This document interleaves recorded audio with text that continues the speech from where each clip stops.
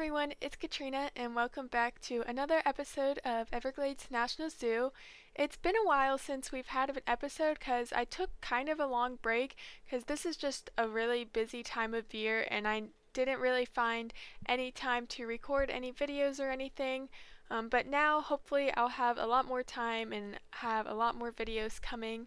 So sorry about that break, but I am back now and I've been saying for the longest time now that my next episode would be an Amani Zoo episode, but after taking this break, I kind of missed the Everglades, so I decided to just start off again right away with the Everglades, and then this time for sure the next episode will be Amani Zoo, hopefully for sure, because it's been quite a while since we've been back in that zoo. But we're back in the Everglades today and doing an episode habitat for some clouded leopards, which we got in the Southeast Asia Animal Pack. So continuing this section of the zoo, and I really liked building this habitat. It was a ton of fun, but before I start talking more about the habitat, I just want to say also thank you for 200 subscribers.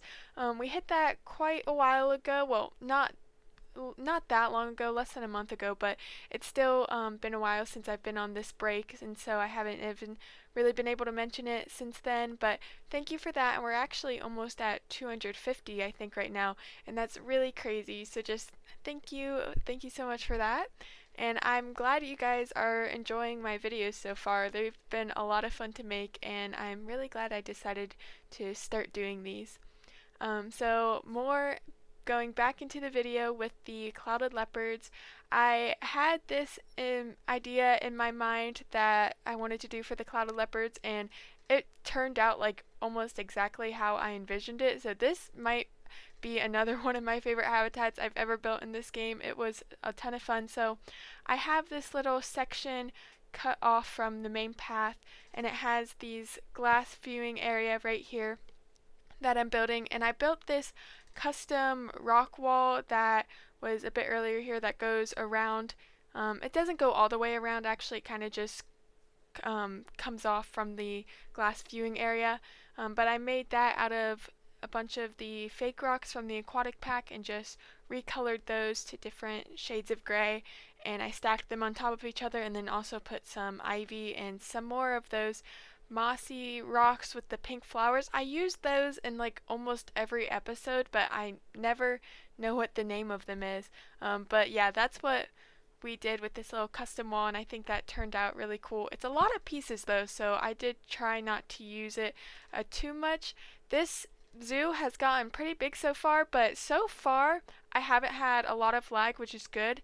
The only time I experienced lag is when the game is in pause, which really doesn't make any sense with me or to me, because usually it's the other way around. It'll get laggy when you play it because that's when everything's running, and then you can play it in pause, but sometimes when I have it in pause, that's when it gets laggy, and once you press play, it's fine. From there it's not laggy anymore, so that doesn't really make sense to me, but that's just how it is, I guess. But other than that, I've experienced no lag so far, and it's gotten pretty big, but we still do have quite a lot to go. We still haven't even started the marshland section, which I'm hoping to get to soon because I've really loved doing a swamp. It's been really cool, and I think it's kind of unique, something different. But I will want to change it up eventually to kind of get in some more different foliage and stuff, because it's all been really a continuation of everything. But this habitat was actually a little different from the ones we've been doing. It's a lot less swamp than the other habitats, so there's not that custom tree that I made with the Spanish moss, or there's not as much foliage in the water. There's not as big. There is a water section, but it's not as big as the water sections in a lot of the other habitats.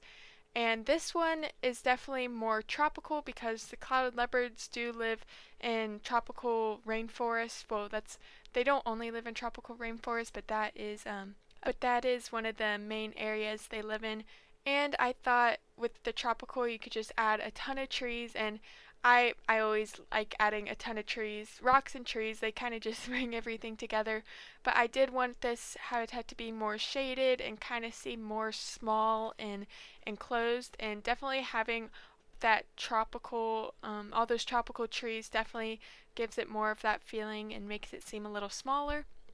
And then I built this structure over the whole viewing area out of these wood planks, and I think it came together pretty good. I put some, at the end, I put some string lights on it for lighting, and again, I love those string lights. I kind of have a weird obsession with those. I think they look really cute, and yeah, so that kind of tied it all together, and I think it's a really cute little viewing area kind of tucked away off the path.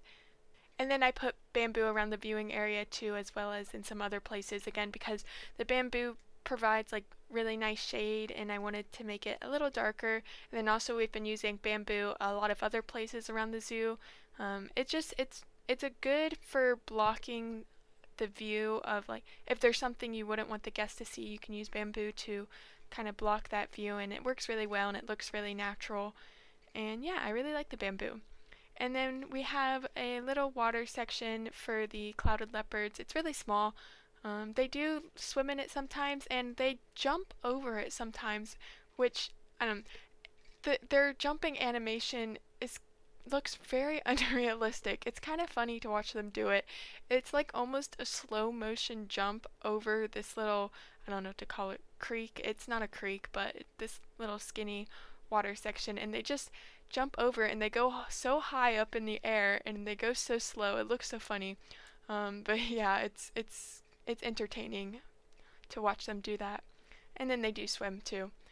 And this habitat, it looks kind of big and kind of small at the same time. Well, their traversable area again was a little difficult because I did end up using a ton of rocks this episode. It's probably the most rocks I've ever used in an episode yet.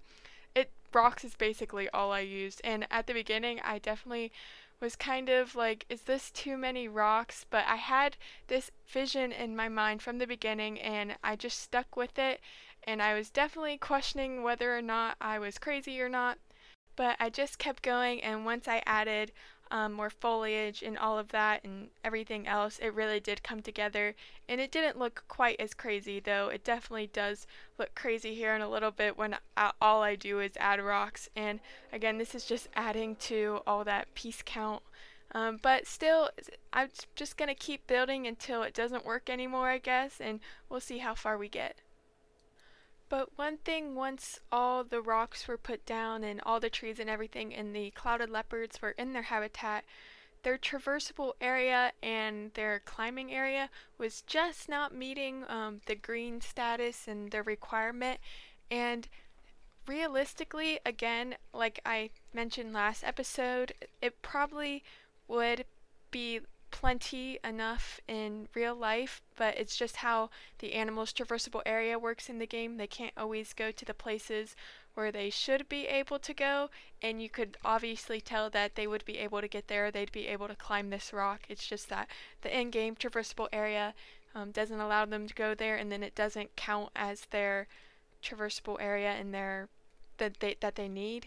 And so it just didn't meet it, but it was like really close anyway, because this is a pretty big habitat actually, even though it kind of looks smaller, which, like I said in the beginning, which is what I was trying to go for, make it look a little smaller, but it's actually kind of bigger. And they have also a section in the back here where I add a little shelter. I didn't do much to this back area because you can't really see it if you're a guest. It's kind of just functional for the leopards. There's some climbing structures that were just blueprints from Frontier, one of the Frontier's blueprints, and then a little it's barely even a shelter. It's just some wood, I don't know what it's called. Wood planks. They're not planks though. I forget what it's called. But just some wood logs. That's the word. Just some wood logs that are going across, and it's just functional. It doesn't look really pretty, but definitely where the guests can view, I'm really proud of, with all the foliage that I'll end up putting in later. And then with the climbing structures too, it wasn't really saying there was enough, though I feel like there should have been. But I did add another one of the Frontiers Blueprint climbing structures, not one of the big ones, just like a kind of a log balance where the leopards could balance across, and I put those on the rocks so they can kind of climb from the rocks from there, and they do climb that, and that's pretty cool, although it is still a little glitchy sometimes, but that's kind of just how the game is.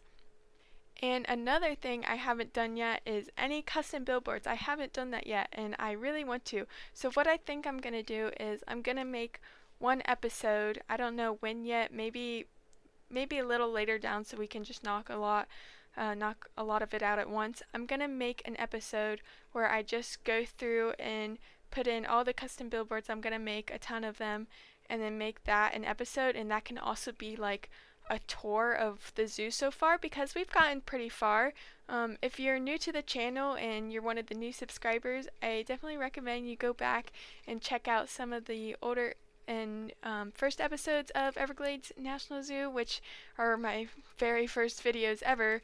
I still don't have a lot of videos on the channel yet, but I've definitely come pretty far so far, I think, and it's definitely been a lot of fun. So definitely go check out some of those videos if you haven't already. I have a playlist made, so you can go check that out. And yeah, so I think that's just what we'll do. We'll kind of make a tour out of it, and yeah, I think that'll be fun putting in all those custom billboards. And one last thing I want to talk about is clouded leopards themselves, because I usually like to go over the animals a little bit and talk about them a bit because I definitely love the animals. So clouded leopards, they're really cool animals. They're very rare to see in the wild actually, and most of what's known of them comes from observing them in zoos. And like I said before, they mostly live in tropical rainforests, which is kind of what we went for this habitat. And some interesting facts about them is that they can open their jaws wider than any other cat, and their teeth are most like the extinct saber-toothed tiger. And another thing about their teeth, which is really cool, is their teeth are the same size as tigers' teeth, despite being 10 times smaller than tigers. So their teeth are pretty impressive. And their ankles can rotate backwards, which makes them really good climbers. So this helps them, like when they're climbing down trees, they can climb down head first, and their rotating ankles can also help them climb upside down, because what a lot of times what they do when they're hunting is they'll climb a tree and then jump on their prey from like they'll be on the tree and they'll jump down on top of their prey, and that's kind of one of the hunting techniques they use. And another thing that helps them climb is they have really long tails, and then this just helps them balance. And this is also why I put this climbing structure on the rocks where they can kind of just balance, and because they have that really long tail, that helps them balance. And then they're classified as vulnerable, and like many other animals, their main threats are habitat loss and poaching. And yeah, that's all I really have to say about this episode. I had a lot to say this time because it's been a while, but I really hope you enjoyed this episode. It was a lot of fun, and sorry it took so long to get another video out, but coming soon I'll hopefully have videos out more regularly. And actually, one last thing, I do want to give a shout out to my brother who streams on Twitch. His username is jrock0402. He streams a lot of Rocket League and some other games, and it's really fun to hang out. So if you're interested in that, definitely go check him out on Twitch. There'll be a link in the description. As well, there'll be a link to my Instagram in the description. If you would like to see any updates from me, that's where it'll be, so go follow me there. And thank you so much for watching. Like the video if you enjoyed, and subscribe if you haven't already, and I'll see you next time. Enjoy the rest of the speed build.